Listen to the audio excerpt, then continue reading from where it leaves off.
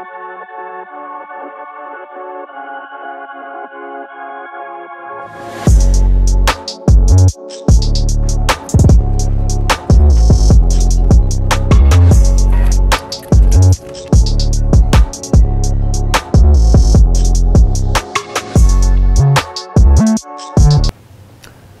this video, we're going to talk about how business owners make more money than investors and in many cases asset holders. And one of the reasons I want to have this conversation is that people are drunk on investing, and we're going to actually lay out some of the numbers of what's happening with investors. All right, so if this is your first time here, my name is Glendon Cameron. I'm your corporate coach. We'll teach you how to start a business from scratch, create a holding company structure, and make it tax efficient. Links below. All right, I have a video, and I have a thesis that I've been presenting to you guys that you should start a business because you're going to make more money. This is my thesis, and I'm going to talk about some of the things that have happened to me, and I'm going to talk about the stats. Do you know that 90% of the people in the stock market lose money, and only 10 to 5% of the people in the stock market actually make a handsome return? This is statistical fact. Don't take my word for it. Google it. So with that, in the stock market that is higher than day trading, Forex, Amazon FBA, and you have people operating on a false narrative, and you have people who refuse to do any research. Go to the Forbes list of the wealthiest people in the world. And as you go down this list, you will see business owner, business owner, business owner, business owner, business owner. Many people consider Warren Buffett an investor. Warren Buffett is invested in Berkshire Hathaway, and Berkshire Hathaway owns businesses. They own Geico. They own a lot of Coca-Cola stock. They own Apple. They invest in businesses. And you could say, I think Berkshire Hathaway, I'm not 100% sure, owns Geico. I'm not sure, but that's a multi-billion-dollar business by itself. And I'm here to address this narrative and to give you guys the correct information, because a lot of y'all are operating on some false narratives. Like, number one, the biggest issue with investing is that the majority of the people who want to be investors don't have enough income to be investors. That's the primary issue with investing. I know the numbers of how much people make in this country. 50% of these people in the country make less than $33,000 a year. 75% of the people in this country make less than $60,000. And when you move it up to six figures, we're talking about 9% of the country. So most people don't have the lever of income to really be significant investors. That's the first thing. This is, once again, don't believe me, don't take my word for it, look it up, statistical fact. And right now, the stock market has become very, very attractive to many people with the Robinhood app. And here's some facts. Once again, don't take my word for it. Do some research and find out the typical Robinhood app user only has $4,000 to $5,000 in their account. And when you compare and contrast this to someone that has an E-Trade account, 200K, or a Schwab account, 400,000, it's radically different, because essentially this is the game. Because there's such a lack of income, everyone is trying to leverage pennies into dollars. And there is a way that you can leverage pennies into dollars, but it's not through investing for the average person. There might be some outliers out there. There might be some unicorns where this guy will leverage a small sum of money into a large sum of money. This happens, but it's not the norm. Here's my thesis.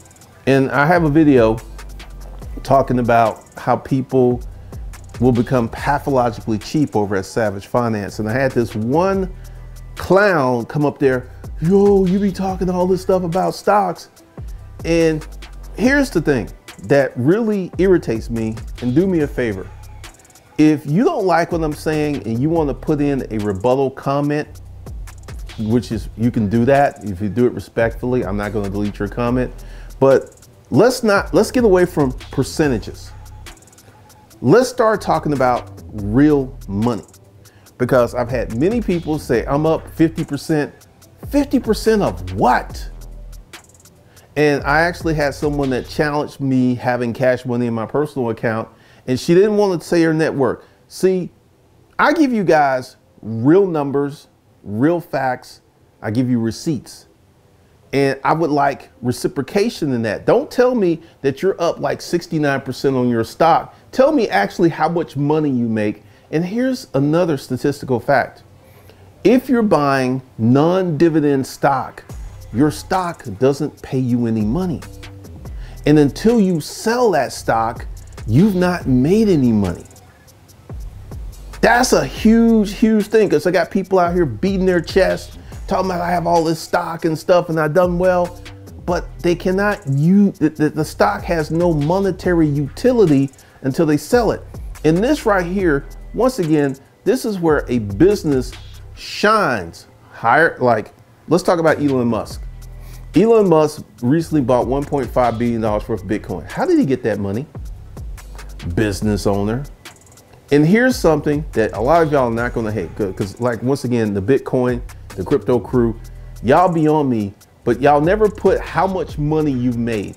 I never have like, hey, Glendon, I've invested like 500 in crypto and I made 20. I never had that conversation. I hear percentages. I hear what you can do. But getting back to Elon Musk, Bitcoin can get to $1 million a coin, and it's still not going to make him more money than Tesla. Let me say this again. Bitcoin can move to $1 million a coin, and it's still not going to make him more money than Tesla. See, business owners will always make more money than investors and asset holders. And guess who the biggest investors and asset holders are? Business owners. Check my math, research it. Go ahead and Google this, because here is the simple fact of a business versus an investment. Let's say you got some crypto. Let's say you have some Bitcoin. You can potentially make a loan out of it. I think they're doing like 75% loans, but then this puts you into a deficit, because with a loan, you got to pay that back. And you could take out loans against stocks, but you got to pay that back. So Bitcoin doesn't produce any cash. Here's what I heard today, and I really agree with it. An investment pays income. If it's not paying income, it's not an investment. An investment pays income. If it's not paying income, it's not an investment. You can lie to yourself. You could treat yourself like, hey, my portfolio is looking like this, but is that portfolio paying you income? And if it's not paying you income, it's not an investment. Like your house. Your house is not an investment because your house is not paying you income. And this is where a business shines head and shoulders above an investment. Or if you have an asset that pays cash, let's say you own 10 rental houses, let's say they're all paid off and they're putting money in your pocket each month. Those are true investments. But once again, most people's investments are limited by their income, and this is why business owners are the biggest investors. I mean, Jeff Bezos is like, I think he dropped literally $4 or $5 billion this year on investments because he has the money. And once again, this principle, and you can hate it, you don't have to like it, but it's 100% fact. I have had many people make comments about me buying a Porsche. And I'm going to say it, a lot of those comments are rooted in jealousy because they can't do it. I've actually bought a Porsche, showed you the title, and actually I'm in a position to do that. I could buy a Porsche every month if I wanted to. Why? Because I have a business that provides cash flow. See, this is why a business is head and shoulders above any investment, including cryptocurrency. because you have that business, and I estimate that I've invested maybe $100,000 in this business over the last 12 years, and that's made me about 15 million. Name me one investment that has performed like that. Name me something that is not crazy risky and extremely complex. And you got to get damn lucky to make some money with this. Outside of winning the lottery, name me an investment that will deliver like that. And here's the thing. With your business, as you become better with your business, as you grow and scale it, your business can make you more money. You still have that asset, and the business is an asset. You have that asset that keeps churning off cash each and every month, each and every week, each and every day. It makes you money. So let's go ahead and set the record straight. If you want to have consistent, durable income, you need a business. Now, if you want to be what I like to consider a big dog investor. Now, what is a big dog investor? A big dog investor is someone whose investments that are making them $1 million a year. It is my goal to become a big dog investor in 4 years. I want to buy a $10 to $15 million apartment complex and have passive income of $1 million a year. Now, how do we get there? Because here's the thing, I've had people comment that, hey, you could probably finance. I cannot get what I want right now. I'm gonna have to put down 25 to 30% to finance this apartment complex. So we're looking at 3 to 4 million. Now, I have a rule. I don't spend all the money I have. I've never done that. So essentially, for me to get into this apartment complex, I would literally have to spend everything I have. And that is never good, because you never know what the future holds. So what my goal is to amp up my business to make more money. So I'll have what I already have, and I'll have more money. And this is how my mind works, because this is why I'm giving myself 4 years. I am 54 years old, and when I'm 58, I will be the proud owner of an apartment complex. And I'm gonna own it by myself. And why I wanna own it by myself? So I can get the returns to me. Because once I buy this apartment complex, I'm gonna become what's called permanently wealthy. Even when I die, that asset will continue to push off cash even after I'm gone. So I will be permanently wealthy. The people that, my family, my people who will get the inheritance, they'll be taken care of. And how do I get to be a big dog investor? Because I'm making money with a business. Because I'm seeing all of this stuff. And like, if you comment and you talk about what someone else is doing, and this is something that really irritates me, it's highly annoying. I don't want to hear what someone else is doing. I want to hear what you're doing, because I know the stats. I know that 90% of people in the stock market lose money. I know 99% of the people in Forex lose money. I know the 99% of the people who do day trading lose money. I know these statistical facts, and I know this. So if you're coming, and don't give me percentages hide underperformance. Like, I'm up 69%. 69% on what? 69% on $10,000? I mean, yeah, that was an impressive gain, but that's not life-changing money. And this is what we want to talk about. So if you're going to comment, don't tell me percentages. Tell me, actually, hey, Glendon, I started off with 30,000. Now I got 100,000. I want the conversation to go like that, because the percentages are bullshit. They're just bullshit, because essentially a lot of you like to take my time. And once again, I have a new social media policy. If you're a yard bird, you say something crazy, delete and block and just keep it moving. So if you want to have a real conversation, come with some real substance, because you cannot change my mind on this thesis, because I'm telling you this to educate you, to get more of you into the business owner class, which is the wealthiest class in the world, more so than the investors or asset owners, because typically business owners become big dog investors and they become big dog asset owners because they have a business that has all of this cash flow. That's why I think that the conversation has gotten kind of screwed up, that some people are thinking that investors are making all this money. Well, the average investor ain't making that much money because the average investor doesn't have a lot of money to begin with. This is my thesis, that you would be better off building a small business. And essentially, I have an agenda here.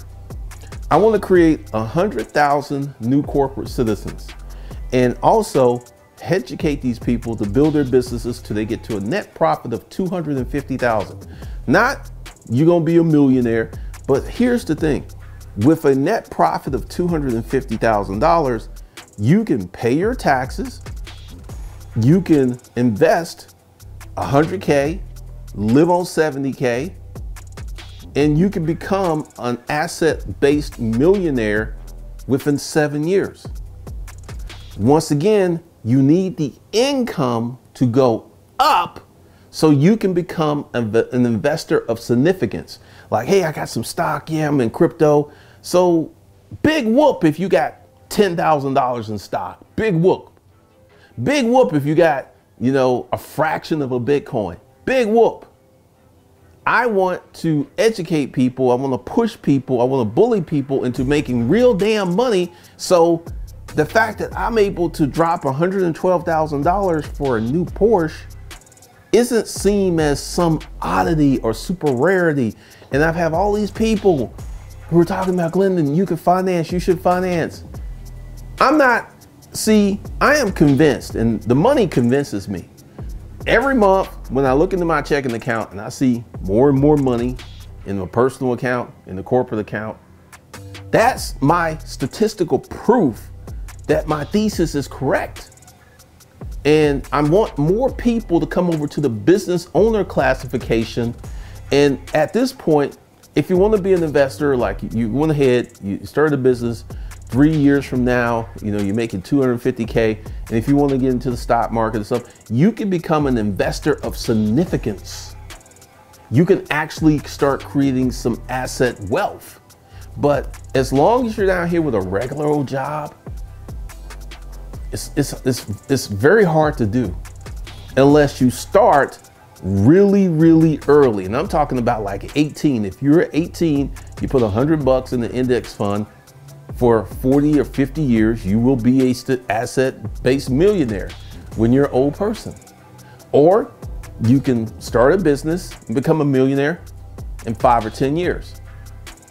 What you want to do? You want to take the slow, scenic route, or do you want to create a financial device that puts cash money in your pockets that you can use each and every month? Or you can keep lying to yourself and like, I'm an investor. Like, one of the things that, because I don't hate the stock market. I just know that, in my opinion, I have something better to offer. Because let's just say your name was Ed and your wife's name is Susie. And together y'all made $60,000 a year. And this is a very common number between households. I think household income is like $61,000, $62,000 a year. And you and your wife sat down and said, we're going to start this janitorial company. And your first 2 years, your janitorial company makes $60,000. And then your third year, you push up to 150, and your fourth year hit that 250 in profits. You make more money, but let's say in the fourth year, you hit that 250, and your whole life is literally transformed. Because essentially, I'm not talking all of this millionaire stuff, because I know for me, at what points, at income points, my life dramatically changed. I mean, you get to 250, that can get you $1 million house. You be driving whatever you want to drive. You be living where you want to be living. You be eating steak every night. At 250. 250 is a lot of money. And I'm not going to go ahead and, tell you all this stuff, because essentially you get to that 250 mark and then you can become an asset millionaire and get yourself some assets And your life can literally transform in 10 years versus you are dollar cost averaging into the stock market. Because see, here's the thing, you have to consistently do that. You cannot like take a decade off. You have to consistently dollar cost, and this is my thesis, that a business that provides usable cash is more superior than an investment that you have to sell, no longer have that investment to get the cash.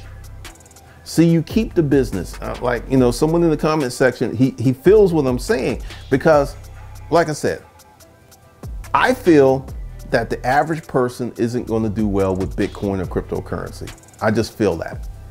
However, if the average person would adjust their mindset and come over to the business owner class, change their life. Change their life. Because it's all about income, man. It's all about income. And if we can hit that 100,000, 250 net profit, we can make a lot of big and substantial changes. Because like I said, I don't hate the stock market. I don't hate cryptocurrency. I hate the lies and the deceit that is surrounding both of these things. Because essentially, cryptocurrency has become a fanatical religion. And I hate that, because you cannot have a conversation with someone, because people like, hey, Glendon, you're going to get in crypto, you're going to love it. I already have money, player. I already know what it feels like to walk into a high-end luxury dealership and drop cash on a car. And I know what it feels like to have that cash replaced in 30 days. That's my life. I'm not living a normal average life. I'm not an average person. I don't have average expectations of myself. And this is why I don't finance cars. And you know, I'm going to keep pushing back on you, because once again, unlike many of you who drop stuff in the comments, I am speaking from personal experience. I'm not speaking from someone else's purview. I am speaking from personal damn experience. And that personal experience is going to trump what you heard Uncle Ed or Jim or Sally. What I bring personal experience to the table. That's how I know this stuff works, because it's personal experience. So go ahead, join me in becoming a member of the business class so you can start making some real money.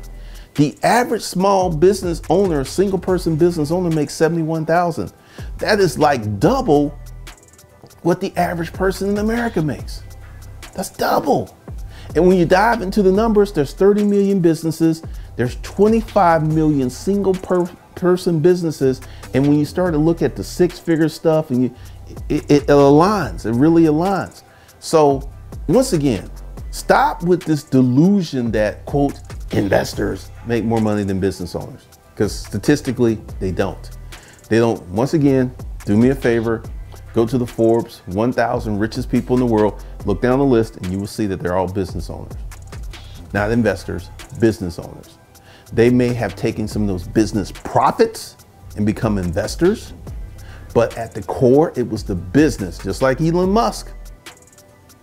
Tesla, which is 17 years old, founded in 2003, is what gave Elon Musk the money to invest in Bitcoin, not the other way around. That's what gave him the money, and it represents literally 0.3% of his overall wealth. So even if it goes bad, he's not going to be harmed. Unlike many of you smaller investors who are doing dumb, stupid things like taking out loans or using your HELOC to buy crypto. That probably is not going to work out for you in the long run. Hopefully it does, but I don't have a feeling. So that's all I got for you guys. Go below, become a member of the Art of Holding, where we're going to have you some real business education. Links below. So with that, oh yeah, also with the payment plan, 24 hours, Monday through Friday. On the weekend, it may take a little bit longer. So once again, the price is going up in March. So with that, I will see you guys in the next one.